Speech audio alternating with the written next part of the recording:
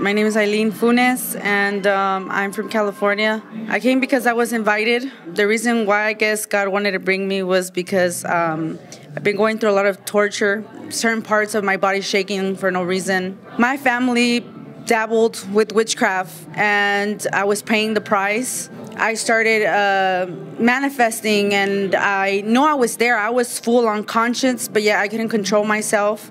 I heard this voice just speaking out of me saying, you know, they have witchcraft, that she's a witch. And I know that on my mom's side there's witches. And so I just was upset about that. But thank God that he set me free as I was up there. Pastor Brittany, she came with authority and told this thing to take off rings off of my fingers. And it's kind of crazy because it's like, what do you mean rings? There's no rings on my finger. There's nothing there. How are you going to sit there and tell me like this thing? Because I'm full unconscious. I can hear everything that's going on. And she tells this spirit or this demon to take the rings off. And all of a sudden I see my other hand grip the other hand. And I start like looking like I'm taking off a bunch of rings off of my hands.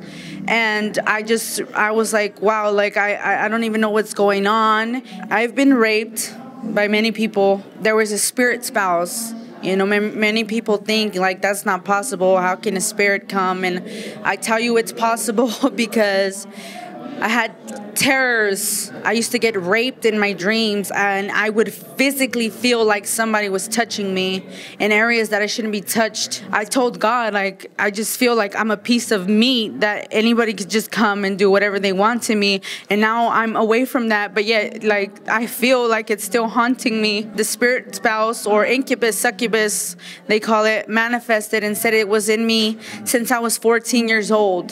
That came out as well. The whole witchcraft thing and the rings and then the incubus spirit of rape. I felt like God set me free from those two because I definitely heard from the Holy Spirit, no more rape.